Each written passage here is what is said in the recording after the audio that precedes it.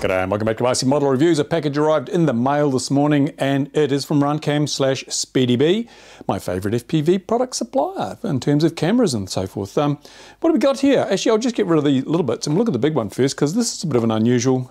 Look, it's a hat, it's a handbag, it's a lipo bag. There we go, lipo guard. So I don't know if Runcam are just basically using this as a promo bit of swag or whether they're selling them. I guess you could go to the Runcam site and find out, but I'm too lazy. Yeah, so it is typically, you know, lipo bag. There you go, fire resistant material, nothing's fireproof. Got some little things in here. Will it take my color coordinated lipos? I'm sure it will. I don't know what the maximum size is, but certainly mini quad batteries fall out the bottom. That's a bit of a shame. The strap should have two straps, but yeah, I mean, most people, you don't put them in, you just throw them in. I mean, that's what everyone does. It's fireproof for goodness sake. If they bang together and catch on fire, you're safe. So yeah, I don't know that there's a lot of volume in there for lipos, but that'll be enough. You could fit in a whole day's worth of, or a whole session's worth of mini quad packs in there without any problems. Looks pretty good. Has a carrying handle. Look at that for people who want to be carrying it by the handle. Yeah, so what shall I do with this, folks? I just tend to throw lipos in my backpack and hope it doesn't catch on fire. I haven't used lipo packs, but I'm thinking maybe it's time because, you know, there's so many elements to lipo protection, like this portable lipo protection. Just how fire resistant is this material it's made of? Is the stitching fire resistant? I did actually get some lipo bags a few years ago now, and they looked great, and I tried them out, and as soon as the lipo caught on fire, all the stitching burnt out and they just fell apart. I'm sure these won't, but maybe we should try that. For example, this is not going to be fireproof. The handle will melt, I'm pretty sure. So you tell me what you want me to do with this. Shall I give it a good test, throw an old 6-cell pack in there and just pump her full of electrons until she bursts? Make a spectacular video, I suppose. But yeah, most people get these bags and just assume, hey, it's a lipo bag. I put my lipos in there, I'm safe. Well, it's not really true, because when a lipo goes, it vents a lot of gas, usually hydrogen gas. That gas ignites, and the flames have to go somewhere. This won't stop the flames, it'll just direct them. So the way the bag is constructed is quite important, because the hot gases have to come out somewhere, so where will they come out? And when they come out, how far will they go? I know a lot of people use things like ammo boxes, and if you use an ammo box, they say, oh, it's all right, drill a couple of holes. But have you seen what happens when a lipo goes off in an ammo box with a couple of holes? The flames shoot out many, many feet, or if you're in Europe, many meters. They really do. The holes just direct the flames. So if you put your ammo box next to a flammable object and one of the lipos goes up, boom. And the other thing about lipo bags is if you put all your lipos in one bag and just one of them goes off, then they're all going to go off. So is it really a good idea? Should lipo bags have actual, not just an open box like that, but have compartments which are all sort of insulated from each other, so that hopefully if one goes off, it's going to delay the others going off until you've maybe got time to throw it out the window or something. I don't know. I think lipo bag design is something that's been overlooked. Considering how dangerous these things can be, I think it's time perhaps someone paid a lot of attention. Anyway, as I say, I don't know whether Runcam are selling these or whether this is a bit of swag for the new year or something. I don't know. They didn't tell me in the letter, but there we go. Tell me what you want me to do with this. Destructive testing, is that a thing for you guys? If it is, happy to oblige. Right. What else was in that box? SpeedyBee, this is one of the Runcam brands, and it's usually their flight controllers, their video transmitters, that sort of things. What is it? It is an F7 all-in-one flight controller, brand SpeedyBee model TX600. When I saw that, I thought, oh, maybe it's got a video transmitter in it, TX 600 milliwatts, who knows? And it has for 3 to 6 cell lipo power, and it's obviously got an F7 on it. Let's have a look inside. I have only just had a quick glance. I haven't actually. Instructions, follow the QR code. It's not conformal coated, and I actually like, most people like conformal coated stuff, but this one you wouldn't want to conformal coat it for obvious reasons. Let's pull in a bit so you can see what I'm talking about. Right, if we look at this, you can see there are lots of little pads around the edges there where you can solder wires to. They're not holes through the board to solder to. And if you're going to have something that needs to be soldered to, conformal coating is actually a pain in the backside, because if there's conformal coating over the pads, you can't solder to them. You got to scratch away with a knife and it really starts looking kind of awful, kind of quick. And given that there are so many pads around here for all the different options, if you conformal coated it, you'd have to have a little coating mask made up and things. Yeah, it's probably not going to be much use. build it, coat it yourself, conformal coat it yourself. If you want to know more about conformal coating and what products you can use for it, I might do a video on that, because over the many years in electronics, I found one product that does a really good job of conformal coating, and it's super cheap and it's super easy. And the big bonus is that if you use this product, you can actually solder through it. So that's a secret. I might give you that in the new year. If you want to know, put a comment in the comments and I'll do my best to tell you. So what do we got here? Just a quick look. It's got lots of smoothing caps. That's pretty good. Do I see a barometer? Let me have a look. I just take it out of shot because I don't have my glasses on. And I'm going to have to get my granny glasses. Don't you hate it getting old? I'm having to use these things all the damn time now. Here we go. Again, out of shot. I may do a jump cut if I can't. Oh, yeah, barometer. I see a barometer. Let me move this back into shot. This little thing here with the hole, that's a barometer. So it's got a barometer. You could use this in fixed wing if you wanted to. You wanted to use iNav or something like that. But obviously, mini quads are going to be the most obvious use for it. We've got power in. We've got a nice beefy shunt. We've got ESC connections along the side. We've got all these other things. Obviously, got an OSD and USB. Lots and lots of connectors down there. So it is going to be quite versatile, I think. It'll be quite a versatile little flight controller. Now, I haven't looked anywhere else. Haven't looked at the instructions. I'm just guessing at a lot of the stuff. Let me open the little box that comes underneath.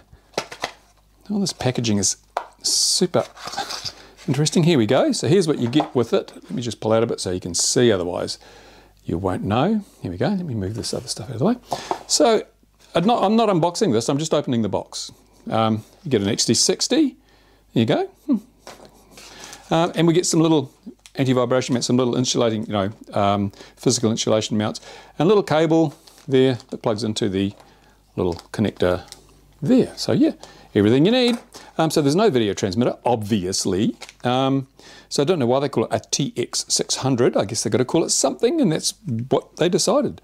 So I'll put this back, otherwise I will lose everything. I'm terrible. If I take it out of the box, I will lose it. So it's not an unboxing because it's still in the box. How's that? Oh no, I can't get the lid down now.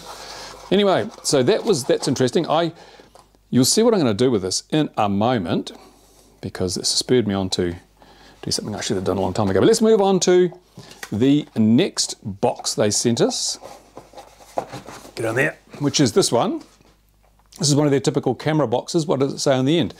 It is the Racer model, the Runcam Racer. Have I looked at a Racer before? I don't know if I have or not. Let's open it up.